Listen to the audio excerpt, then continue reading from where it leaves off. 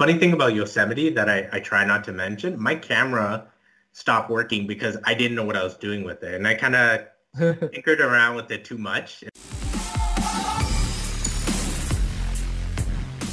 So this session is more for you guys to learn about how to take a great photo, and then not only take that great photo, but how do you take that into your PC and manipulate it to really highlight some of the things that you want to really showcase, and sort of doing it like the professionals do, even though we're not professionals. But it's going to give you a little bit of an insight on how to kind of work with those images. So I actually picked up a camera. It was a Fujifilm camera a while back ago. I used to work in one of our retail partners. Yep. And I was actually going to head out to San Francisco and just with a couple of friends. And at one point they were like, hey, we should go to Yosemite. So we planned to go to Yosemite, and I had bought this camera just for Yosemite. And at that point I was just like in love with photography, but I couldn't really get the gist of it. Like I really wasn't meshing well with it, and that's because I didn't know the fundamentals. Now that's something we're going to kind of cover on today. Like we're going to go over some of the things that you would need. So if you're talking about either using, say, a camera like the one that I have, or even your smartphone, you'll be able to use one of those tools to actually work and take great photos. So we'll also talk about the techniques, the tools, and some of the structures behind taking a great photo. In terms of talking about shooting a great photo, like how would you know something is actually a great photo? How do you kind of figure that out? Taking a great photo has three parts other than the creative side, and that's the actual aperture of the photo. So how big was the opening of the lens that you're using? The shutter speed, so how fast is the image being captured? So in general terms, you can think of it like a current. How fast does a current open and close? And then you have something called ISO, which is light sensitivity on your sensor. Now, the nice thing is that, say your smartphone that I have right here, you can do the exact same thing because you do have what are called pro modes. And with that, you can actually manipulate all of those things. You just have to understand what they are, right? So first, focus on what you're trying to capture. Use that creative side of yourself, and then focus on the actual techniques that you need to master in order to take a great photo, right? So I would recommend, regardless, whatever tool you're using, whether it's a smartphone, a camera, or it's something beyond that, master the tool itself before you go out and buy, say, $1,000, $2,000 camera, right? So let's talk a little bit about your workflow now, right? Like how do you actually get set up when it comes to, the process or procedure of once you've taken some photos and you're working on windows and stuff? Let's go through some of that now. So I'm lucky. I actually have a Surface Book 2. This is the device that I use for my photography. The reason I use my Surface, there's a few points. The screen itself is color accurate, so I have it set to sRGB, so I can get the best colors and the most accurate colors, because when you're dealing with photos, you really want a true picture or a true image of your picture, let's say. And then the other side of it is with the Surface line in general, the Surface Pen. So I don't have what's called a Wacom tablet or say a creative tablet. And that's because I'm moving around a lot. I don't really have the moment to, pick up a computer and then pick up a tablet on top of that, let alone have my camera in my bag and everything else. So this just gives me literally my device. That's all I need with my Surface Pen. And then occasionally, like, I'll use a mouse that I have off to the side. I'm very particular when it comes down to my workflow. So I rather do something the best way and the fastest, easiest way than really try to use, say, just keyboard shortcuts. So I'll use my trackpad, my mouse, and my pen simultaneously. So And that's the Surface. could not agree with you more. When it comes to Surface devices, you are getting an amazing display, especially with that Pixel Sense technology there. You know, even if you're taking notes, and you know, we've done a few sessions actually on getting organized and stuff. So there's so many other advantages to Surface as well. But it's great to hear that if you're looking to getting into photos and stuff, yeah, the color accuracy on the screen on the Surface device is really going to go a lot further in that case, right? So moving on from there, so let's talk about. You know, you got your Surface device or the device that you're going to be using to work with these photos. How do you actually work at getting those photos now from your camera and on your phone directly over to your device, essentially? So there's two parts. For my mirrorless camera, I actually use an SD card and just drop it into my SD card reader in my Book 2, which is, you know, when it comes down to it, with a camera like that, that's really the only way to do it. But from my smartphone, I use OneDrive. So my photos from my phone is automatically backed up. I don't have to worry about it, which is kind of funny because you might switch through phones, you might drop your phone, you still always have access to it as long as it's backed up. And I care about photos, so I'll give up some of my data use to make sure that my photos are always backed up because they're important to me. But some people maybe just want Wi-Fi, but you have that option, which is great. So those are the two parts. And if you don't mind, I can show you my desktop and just Yeah, 100%. Let's go for it. Let's see it. So generally what I do is I'll take my photos, whether it's from OneDrive or SD card, I'll move it into a folder on my desktop, and I'll take that folder and I'll actually cut it and I will organize it. So I will take my raw files, and in this case, we'll talk a little bit more about raw files and everything in between and JPEGs and the differences. Yep. But I take my photos and I will actually, and I think I already have my folder structure. So you'll see here that I have a folder structure already created, and I'll just paste my photos in here. And these are the raw photos at the end of the day. And you'll see that it automatically uploads and I'm good to go. Like the image itself, I think a raw file is like size-wise, it's a lot larger as well, right? So if I guess if you're storing it, all of them on your desktop, it's probably going to be taking up a lot of room. And I think that's where the OneDrive really stands out. Because if you can automatically back it up, and with Office 365, you're getting 1 terabyte of storage. You got a lot of room to work with at that point. Yeah, so generally what happens is I will fill up my device because I'm taking the largest raw files, so the most amount of data.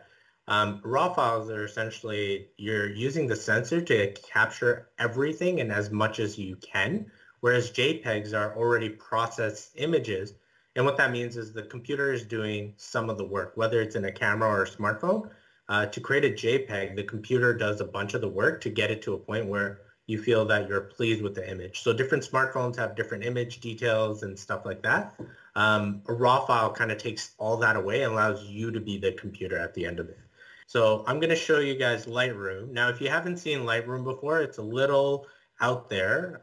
Beautiful software, does a lot. It's actually made by Adobe. They're a great partner, and when it comes down to it, they've done some amazing stuff for the creative community. These are just photos from the past that I've taken. So this was just me playing around with my Sony. I got it not too long ago. I was a Fuji shooter. Now I'm a Sony shooter. Love both. You know, I'm a tech guy at heart. But there's the other side of taking an image, a gray image, let's say. You can't just take a black image and expect it to capture every detail that you'd want. That being said, Lightroom does a great job of telling you what settings you had. So before we talked about it, where we were talking about shutter speed, we were also talking about ISO and aperture. In this case, Lightroom will actually tell you what you are using. And in your camera settings, even in your smartphone, it will tell you what your settings are. So in this case, you'll see that my ISO is set to 400. Generally, you want to keep that low. 400 is, I would consider high for the image itself, just because there's a fair amount of light. But like I said, I was playing around with this camera. The millimeters are actually just the full, or the camera lens, and then the f-stop, or the aperture number, is actually the amount of light that's being let in by the lens onto the sensor. And then you'll see 1/60 and then seconds. And that's 1/60 is how fast the shutter speed opens and closes. So in this case, if I could change one thing, it'd probably be the ISO, but at 400, it's not going to be a concerning detail, especially if this is not going into a magazine. Okay, let's edit this photo, right? It's Yep. a photo of Chantilly. She is, like I said, a puppy still, fairly large. I like to start with exposure. Do I like the way the photo looks? And you'll see that I turn down the exposure all the way, right? And that's like, you can't see anything. It's obviously not the best image, Yeah. a good image, but you can also crank it all the way. And because she's a white dog, she ends up being what's called overexposed. So essentially, if you ever took a photo of, say, the sun directly, you'll end up getting Yeah. overexposure. And what happens is those areas that are let's say over whitened or over brightened, you can't recover that data. So, and if you're too dark, you can't recover that data. So Yeah. essentially, you would want to be in the middle, and you'll see here, this is a histogram. It's actually moving left and right. Now these settings, they're tied in, they're locked in. You can't change them. But what you can do is change the points that they rest on. So for example, you can take exposure and maybe bring it up just a little bit, right? Now the image looks like it's That does actually look shot. a lot. Yeah, it looks like it, it really stands out a little bit more. And then the other thing you really want to start with is your temperature. So you go outside right now, it's sunny, it's closer to the summer, so you're gonna have more of a gold overcast or a yellow overcast. But during the winter, it's cooler. You might have more of a winter day, so the overcast kind of gives you more of a blue tone, right? Uh, Yeah.